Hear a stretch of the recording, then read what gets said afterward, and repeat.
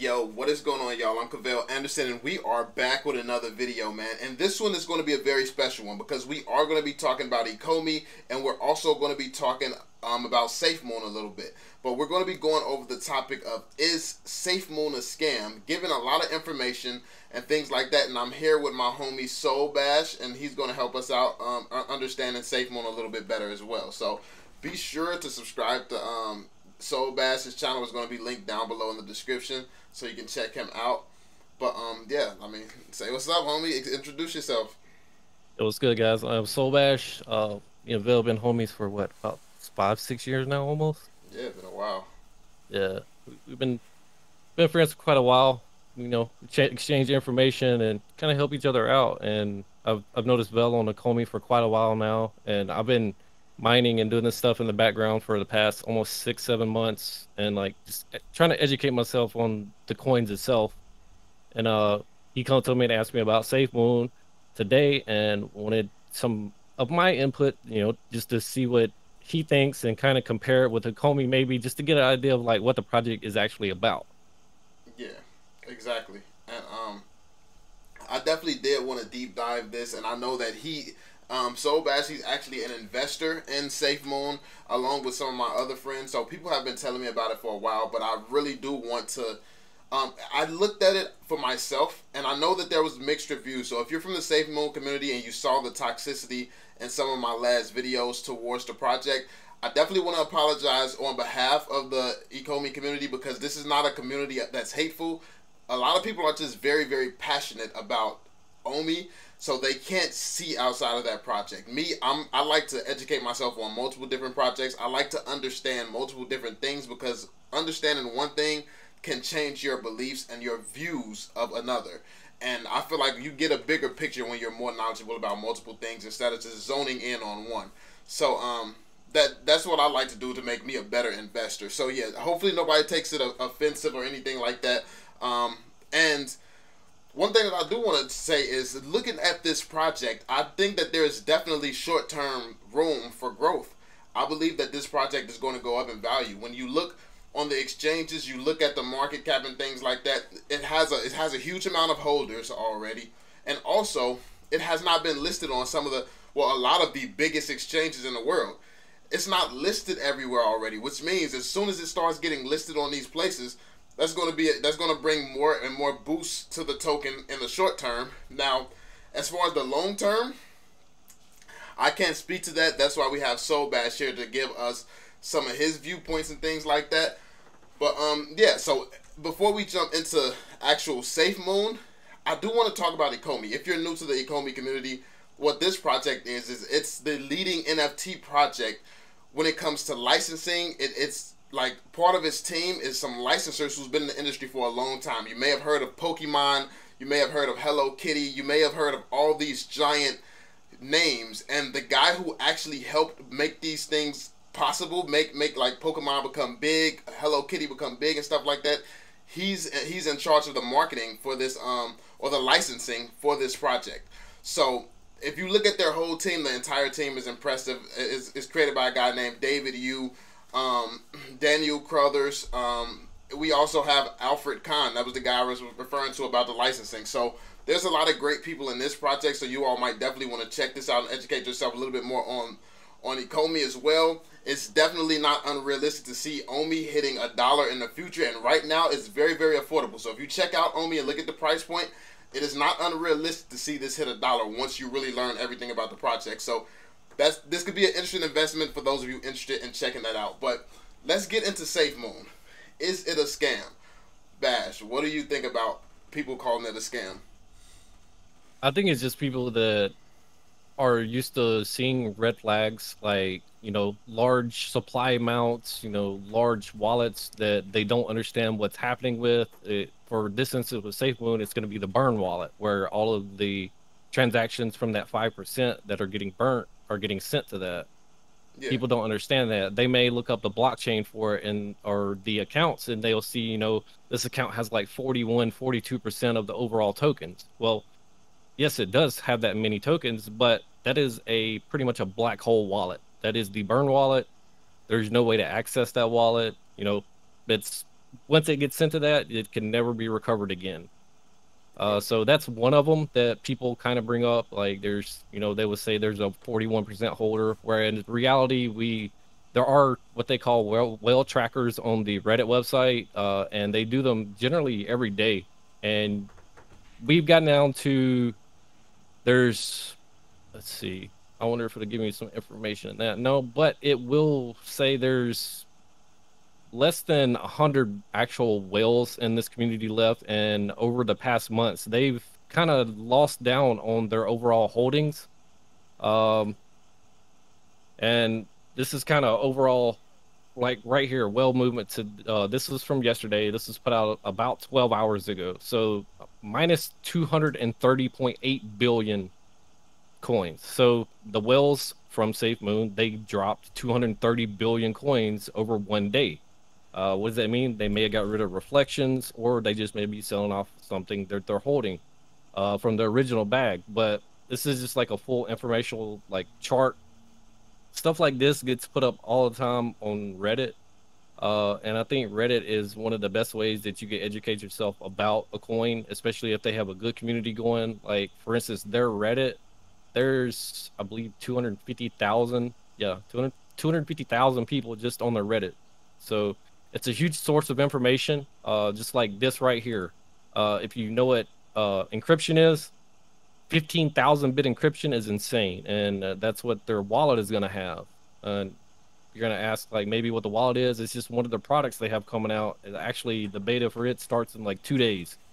So it's going to be built and integrated with Simplex, which Simplex is an onboarding fiat on and off ramp for cryptocurrency. So basically, what they do is they take the fiat currencies from all over the world and they convert it into whatever cryptocurrency you need, and that is what it's going to be connected with Safemoon.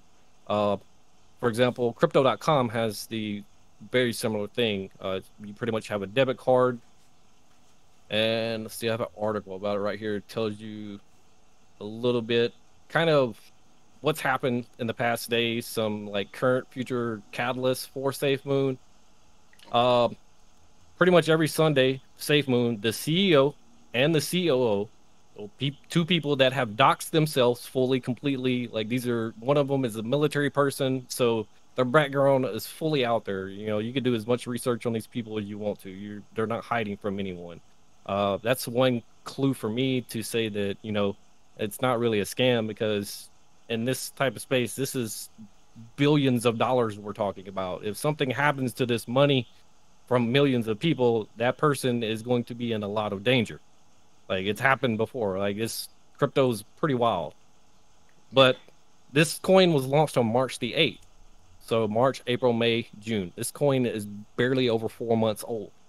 In 4 months, they've accumulated 3 to 4 million holders. Now, they've only tracked us, I think it's like a little over 2.5 million or something like that, but they're only looking at these right here, which are the exchanges that do have their tokenomics built into it, because their tokenomics, they have to be integrated onto this for it to actually work, so you're able to see those reflections and the burns happening correctly. And it's a lot of back end work for them to do.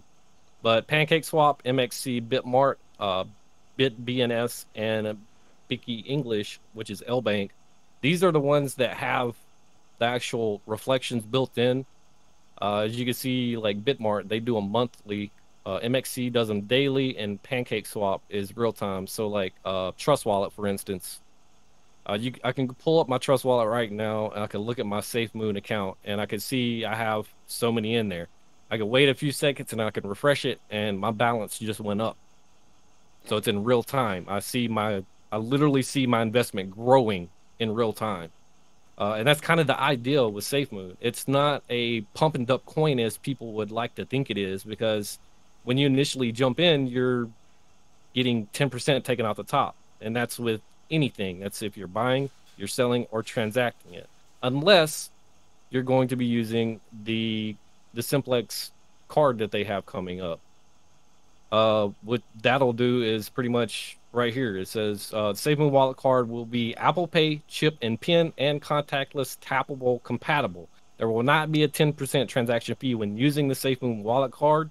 Only standard card transaction fees will apply, which is roughly like in between 1.5% to 3% generally for transactions, just like if you went to the store and you were to buy something with your debit card. Yeah. Other than that, I mean, they've locked away 250 million in LP for 4 years. Their tokenomics, it's the first of any kind, so that's why people are going to say, hey, this is odd because it's the first of anything that ever comes out. What are people going to say? What was people saying about Bitcoin 10 years ago? It's a scam. Obviously it was not a scam. It's still valued at over $35,000 today. So I mean, if you bought in back then, you've got quite a bit of money now. They have actual offices. We've done India COVID relief donations, and so far they burnt 418 trillion tokens, which is almost half of the circulating. Actually, that's over half of the circulating supply that was left after the initial I believe it was 233,000 that they burnt, I believe. So we're not quite down to half, but it's getting pretty close. So over time, obviously, there's going to be less coins. The value of that coin is going to increase over time. And you're talking like it's not listed on any crazy or major exchange. And we were just looking at this a while ago. They posted this, I believe it was like March. No, it was May the 27th. They had a list. Let's see if we can find it right here. Right here. A to-do list. These are exchanges that they do want to get on, but it's going to take time. These are things that don't happen overnight. And as y'all know, in the Ecomi market, like, yes, you could have a big jump overnight, but huge projects with this type of dedication, the potential they have in the future, they do take time. And it's not something that you just throw together overnight, especially when you have millions and billions of dollars on the line from millions of different people. Yeah. So Coinbase, Binance, Kraken, Crypto.com, those are probably top 5 exchanges that they're aiming for. And, you looked at them yesterday, they had, a good dozen or so that they are on, but they're not really anything major.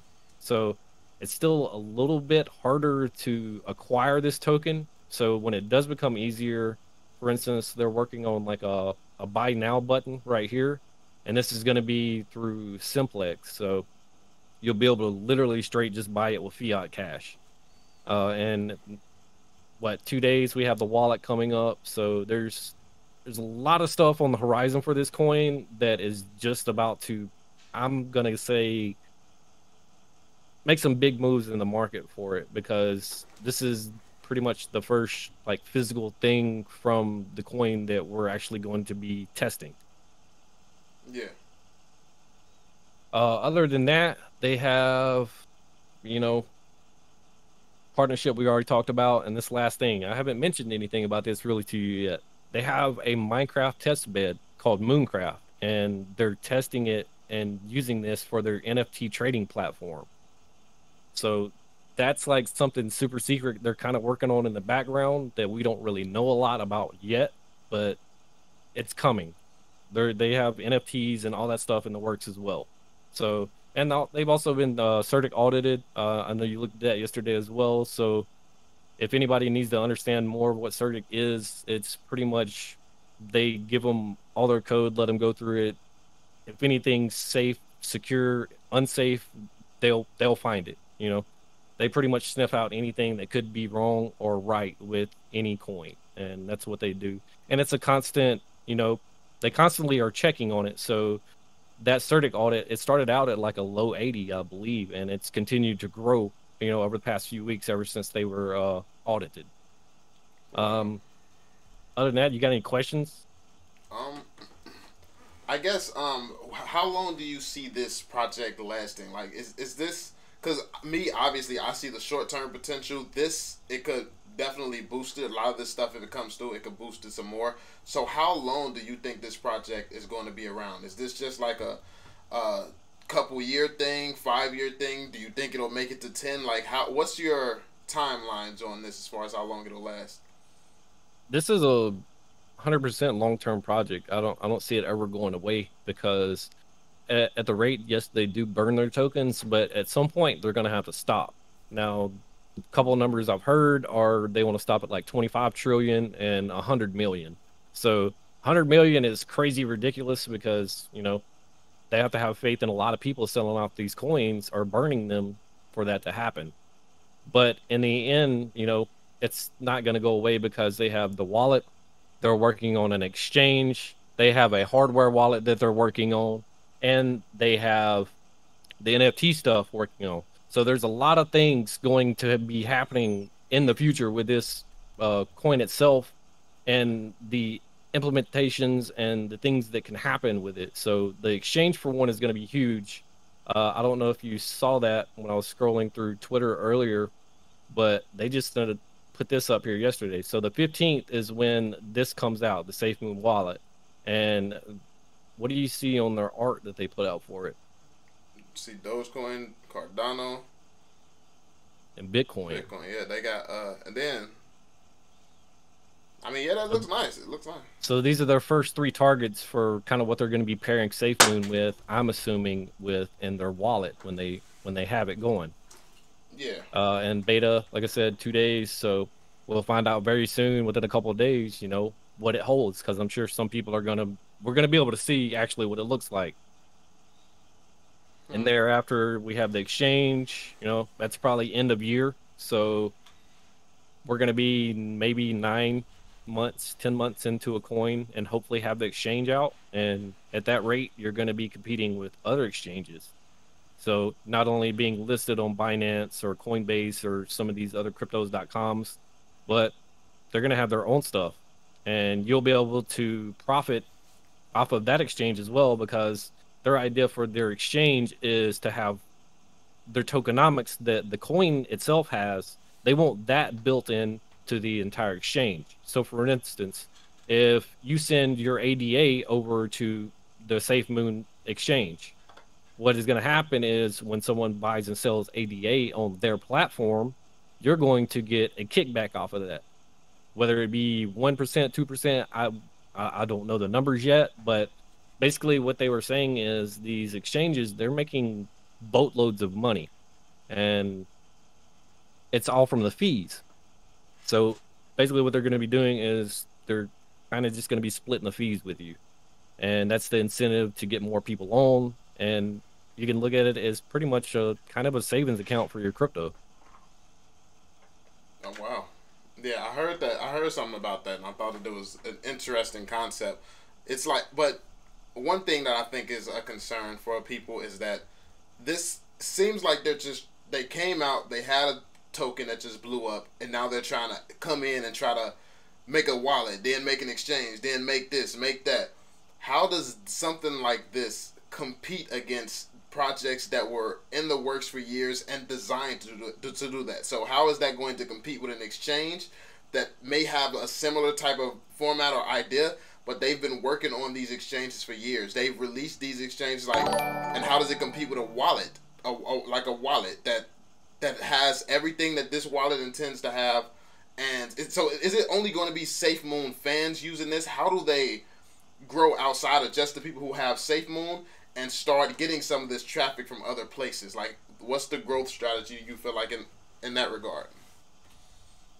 As far as growth strategy, I think it went a little bit crazier than they expected. And I don't think it was just like off the whim, they just 4 months ago started a coin out of nowhere. I think this was well thought out. For instance, these guys are in West Africa right now. They're working in the Gambia, which is a country in West Africa, and they're working with the ambassador there to pretty much make SafeMoon part of the currency for that region of the world. And basically, they're aiming to give people that don't have access to banking access to finance like that. So through crypto. Wow. And they're literally like, who's gonna be in a country in West Africa out in public if they're doing something wrong? That's another thing to me that I believe it's not any type of scam or rug pull or anything like that, because like these people are out here in the real world. They're out there doing real things, and you could physically see it. None of them are hiding. So it's nice to be able to see that, because from a little bit of research I've seen on Reddit from people talking and discussing these things, the CEO Jack, he was in the same place in the Gambia in 2018. So whatever he was doing there then could still have something to do with the connections and the stuff that he's working on with Safemoon today. So I don't think this is a coin that just popped up over the past 4 months and people just start dumping money into because it's viral.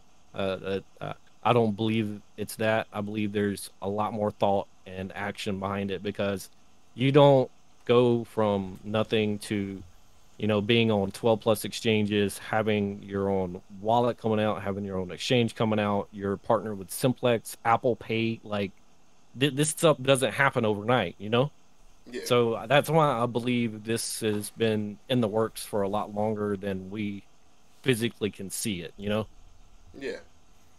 Well, that definitely is a lot of information. A lot was covered. I feel like in the comment section, you all let us know if you have any more questions, concerns, or some other specifics that you all want addressed. I definitely want to hear more about this project. It was a lot of information in here that I didn't know. I'm still going to continue to do my own due diligence and research and things like that. But we will probably do this a little bit more, and let us know if there's some projects that you want us to collab on, because a lot of the stuff that you all suggest, I know Soul Bash is already involved with some of these other cryptos and projects and things as well. So if you enjoyed this insight, be sure to subscribe to this channel, subscribe to Soul Bash's channel. As always, drop that thumbs up, and yeah, we're going to catch you all soon. Peace out, y'all.